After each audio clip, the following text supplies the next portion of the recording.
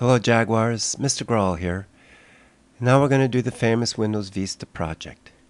And in this project you're going to learn some of the following things. You're going to learn how to work with the interactive fill tool, how to shape simple objects, how to trim simple objects, how to create a glossy button. The skill level for this is intermediate. You're no longer beginners class, you're now at intermediate level. Besides these tools, you're going to also learn how to work with the interactive, I believe it's called the transparency tool. Let me check on that.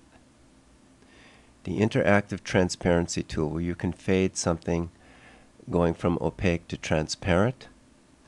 And so with no further ado, let's take a look at it and analyze it. Well, we've got a circle. We can do that. And we've got another circle here, and it appears to be either a gradient or a blend going from a light blue to a dark blue. I believe we can do that.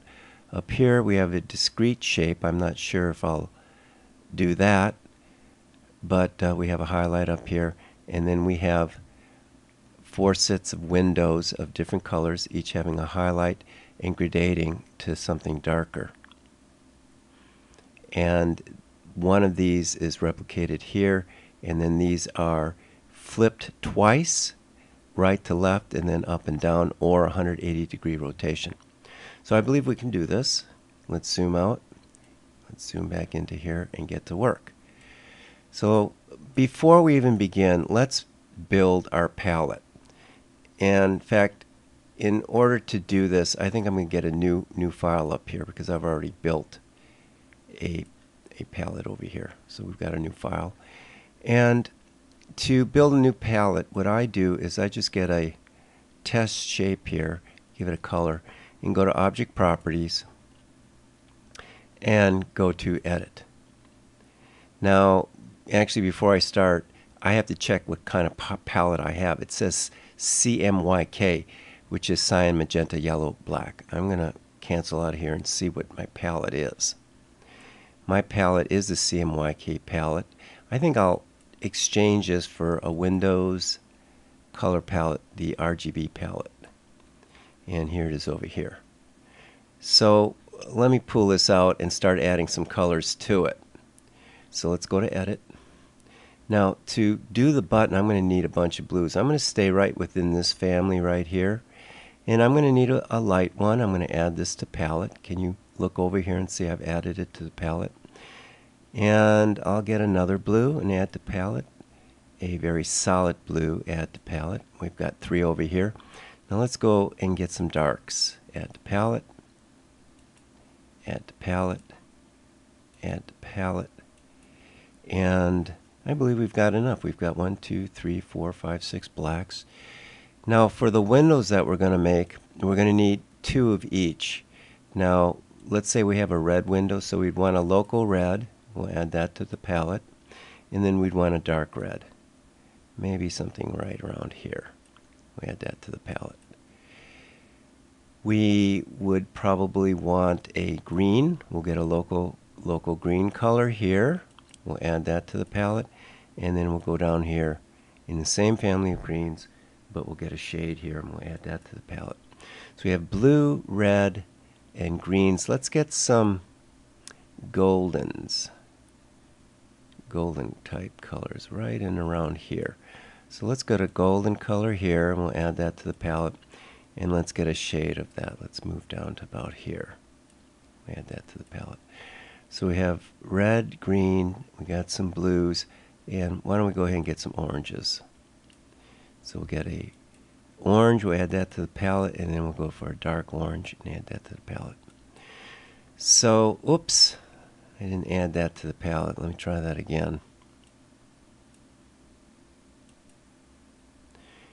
And actually, let me do this again. Let me get this orange, add to palette, and then let me move down here, add to palette. So we'll use these 2. That's the first thing you do, is you build your palette so you have your colors up front right away. And there's 2 other things you should do up front right away. And that's with nothing selected, you should make your duplicate distance up here 0. I'm going to go ahead and do that so when you do a duplicate that it doesn't offset. Let's set our nudge values. I'm right clicking on the ruler, and your nudge value should be as precise as you can get, which is 1/1000th of an inch. I'm adding 2 zeros here. Super nudge, when you hold down shift, could be 20 times greater than your nudge. And I have 30 there. I'll make it 25. How's that? And I'll say OK to that. I'm ready to begin working. I'm going to start with a circle, and I'm going to hold down Control to constrain that circle. And I'm going to go with the deep blue. Let me drag this out so I can see what colors I created. Okay, we started with this deep blue here. Alright, great. Now, the reason I want the duplicate distance to be 0 because I'm going to do a duplicate right now. Control D, and holding down shift, I'm just going to push this in. Whoops, I don't have shift down. There we go. Holding down shift does it from the center, and you can see that line there.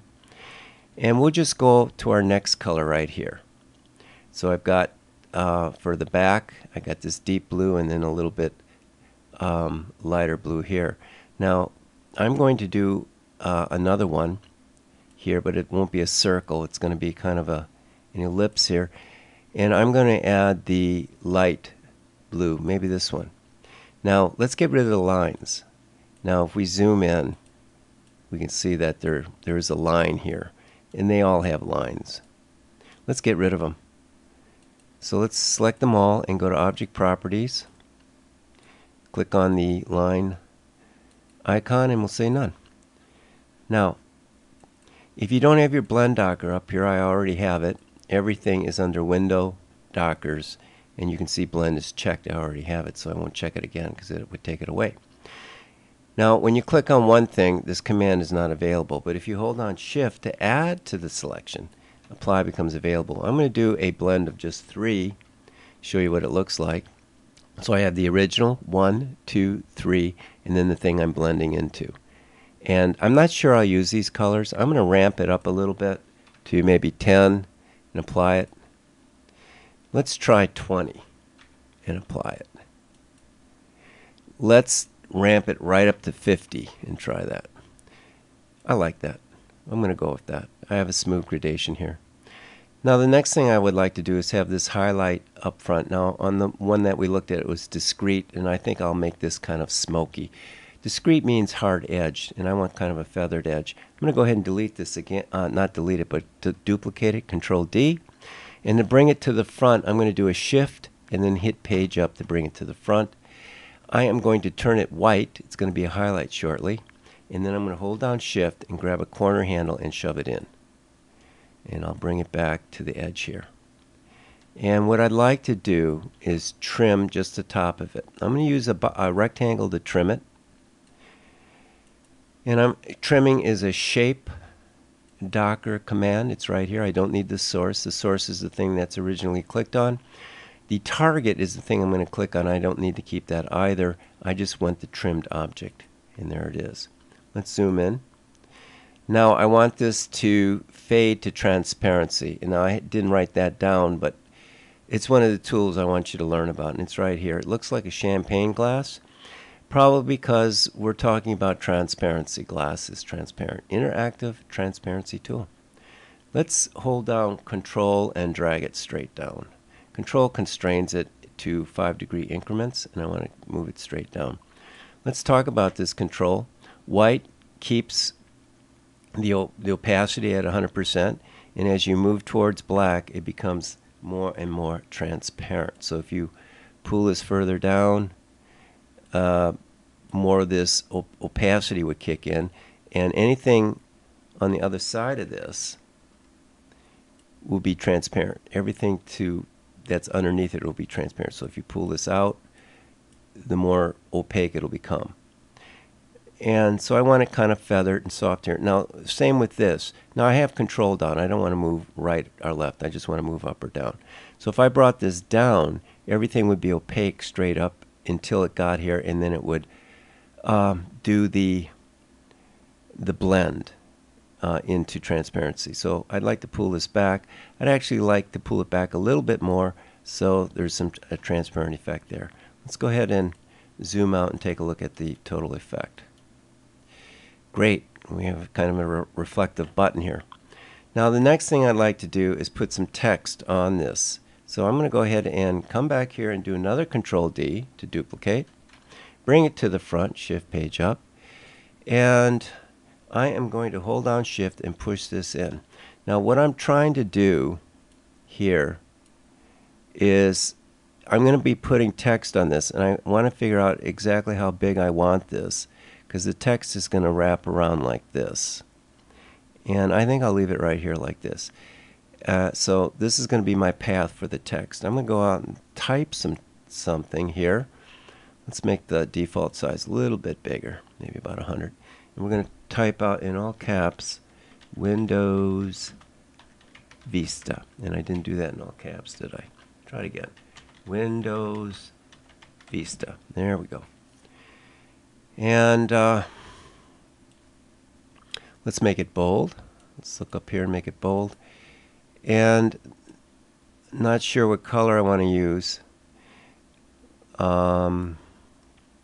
Let's see. What color do I want to use? Yellow, white.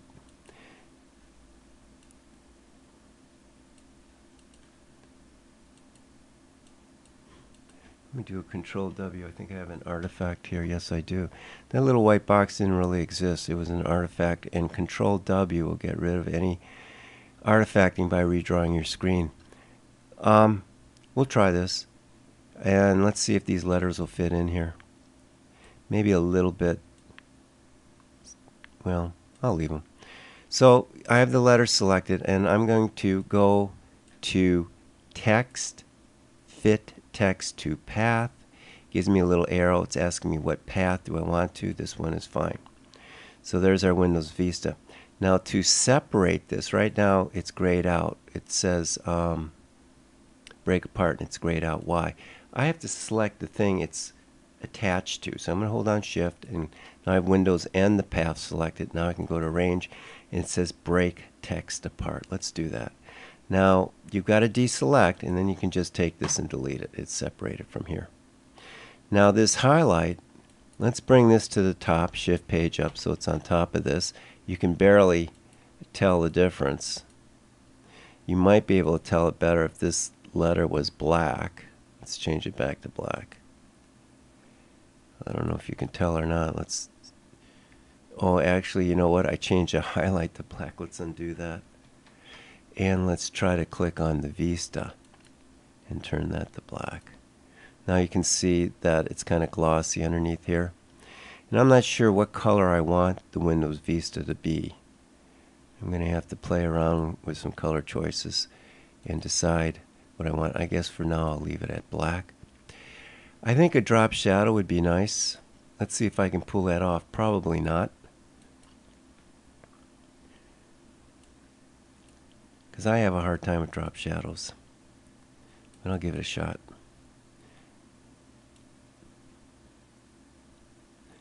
There it is. Can you see it? I'll release it. Now that drop shadow is not very well defined. It's overly feathered. So I'm going to come up to the feathering tool here and shove this in. There, that looks better. Now I just got to decide where I want to place this.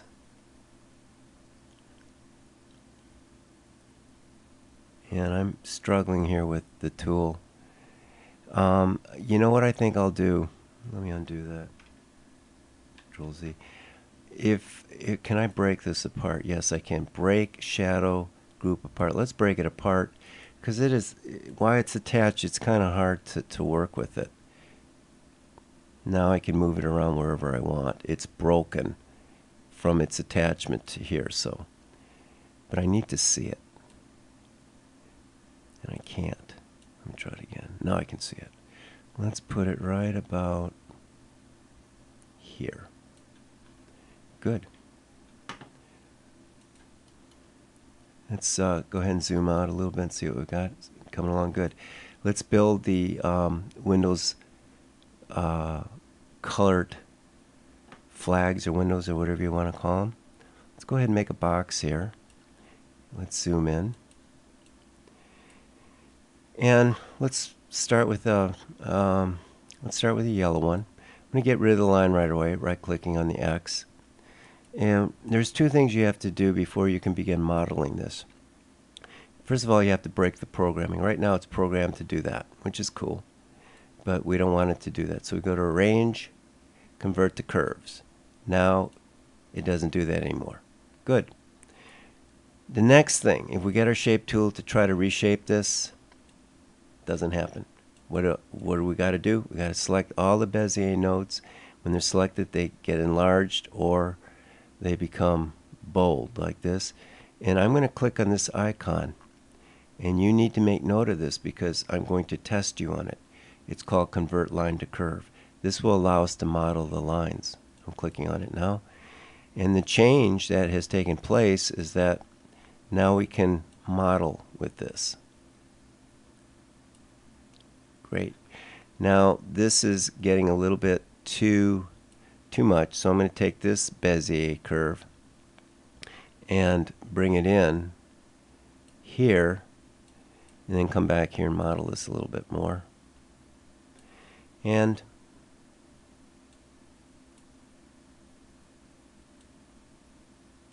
that'll be it. Now I'm going to go ahead and take this and duplicate it. Control D. I'll change the color of it. And I'm going to drag this down. The purpose of this one is simply to trim the other. So as I yank this down, place it right about here. And this one's going to trim this one. This is the source. Let's go to our shape tool. I'll put this up here for the time being. Let's go to Shaping, Trim. And what do I want to trim? I want to trim the yellow one with the green one. So click on the yellow one. That's the target. Boom, got it. Coming along nicely. Let's do a gradient on this. Here's our gradient tool at the very bottom. It's called the interactive gradient tool. I'm going to go from side to side holding down Control. Now what I want is a highlight in the highest point here. I'm going to double click. I'm going to bring a highlight in here. I need local color here and local color here. Let's bring our palette back out. And we mixed up a local color right here. If this has a double box around it, you can just click here. And here I want my highlight. That'll be white. Over here I want the local color once again. And on the back end, some shading, the darker color. And there we go. Let's push this up a little bit and duplicate it. Control D. And we will work our way around, pulling down, holding down Control to constrain it. I'm going to come up here, and I'm going to go back to our interactive fill tool. And this color, we could perhaps make it green. We did mix up a local color green here, local green here. For the back end, a deep green, a shade of green, and we're done there. And let's grab these two, and so we don't bump into our button, we'll move them down a little bit, and we'll zoom back in here.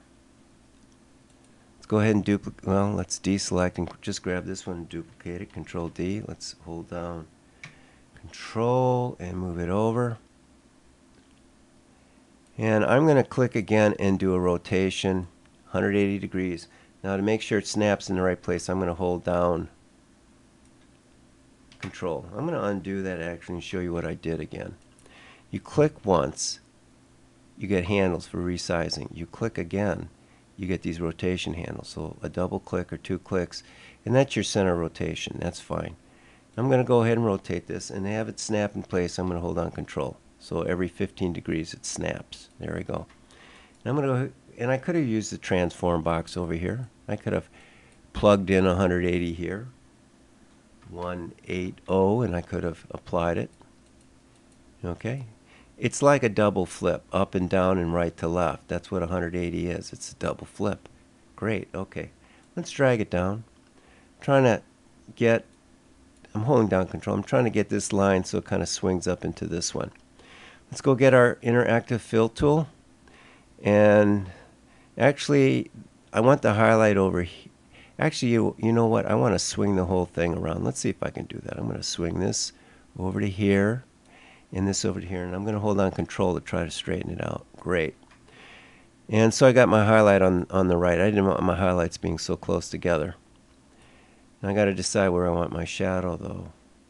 And I think I want my shadow on the other side. So I'm going to do local color here, and let's do a different color now. Let's do this one. Okay, and actually, no, wait a minute. Local color goes there. Let me think for a minute. Let's try the deeper color, and let's do local here. If we don't like it, we'll change it, and we'll do a local color here. See how it looks. I guess that'll be alright. And let me bring this up a little bit. Here we go. Control D to duplicate this. Holding down Control, I'm going to drag it down. Get the interactive fill tool. And what other colors does we can go ahead and do a, oh, let's see. What other colors do we have here? We did green, red. How about orange? We'll do an orange. So here's local orange. Here is local orange. And here we'll make a shade of orange. Or this color. Or this one. Which one do I like better? I guess I'll go with this one.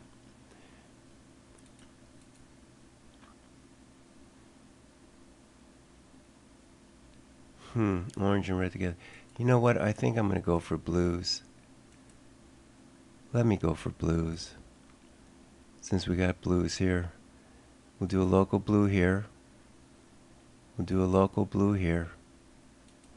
We'll do a shade of blue here. You just can't please everybody, right? Let's grab all this and group it. Control G. Let's give it a drop shadow. I'm going to click right here in the corner of this and drag it down. Oh, I didn't get it. Let me try again. There we go. There's our drop shadow. It's too fuzzy. I'm going to come up to the little feather tool here. It's at 15. I'm going to drag it down to maybe about 3. There we go. And I'm going to move this back into place. There we go. Click on this tool. And there's our windows. Let's zoom out.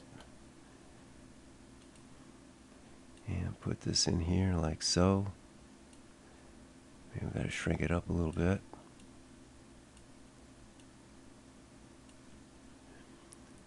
And maybe to complete the project, we'll make a box like a frame.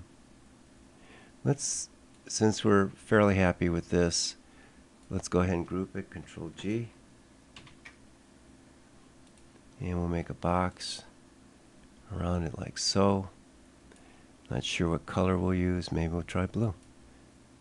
Let's send it to the back. Shift page down. Whoops. Shift page down. Let's round the handles. Let's go to Object Properties and increase the line. And let's grab the whole thing and center it. Arrange. Align and distribute. Align and distribute. Center, center, apply, close. Let's group this, arrange group, and let's zoom in and admire our work. And there's the Windows Vista project. I thank you very much for listening to me, and we'll see you in class. God bless, class. Bye-bye.